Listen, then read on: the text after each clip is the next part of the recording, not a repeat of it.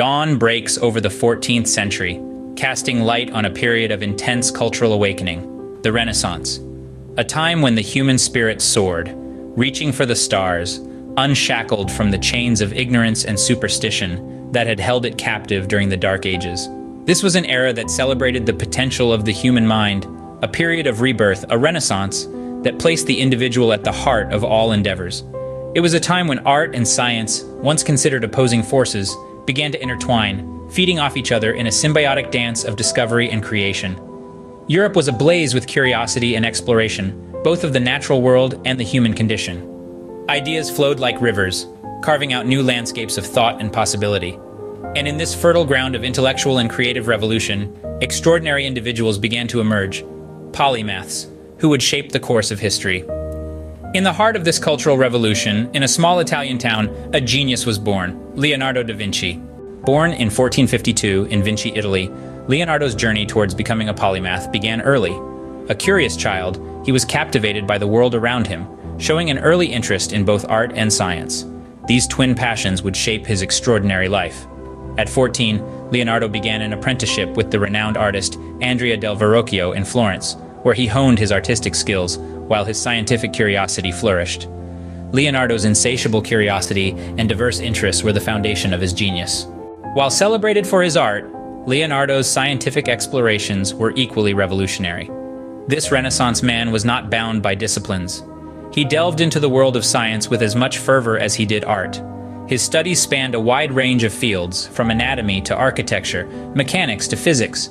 In anatomy, Leonardo's sketches were incredibly detailed and accurate, providing valuable insights into the human body. His studies of the human heart, in particular, were so precise that they could rival modern medical illustrations. Turning to mechanics, he made significant contributions to understanding the principles of friction and the transmission of force. His theoretical understanding of these concepts was far ahead of his time. In the realm of physics, he explored the nature of light and shadow, which greatly influenced his art. In architecture, he designed buildings and even entire cities, demonstrating his grand vision.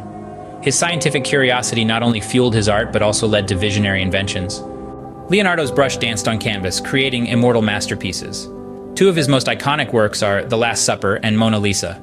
The Last Supper, a grand mural, captures a pinnacle moment in Christian narrative.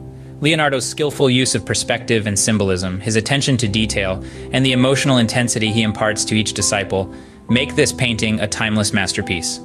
Then there's the Mona Lisa, a portrait shrouded in enigma. Her elusive smile, the ambiguity of her gaze, and the atmospheric illusionism in the painting have sparked endless debates and theories. The Mona Lisa's allure lies in Leonardo's innovative sfumato technique, which creates soft transitions between colors and tones, adding a lifelike quality and depth to the portrait. These works are not merely paintings, they are windows into Leonardo's mind, his fascination with human emotion, his scientific curiosity, and his relentless pursuit of perfection. Leonardo's art continues to captivate, inspire, and mystify us centuries later.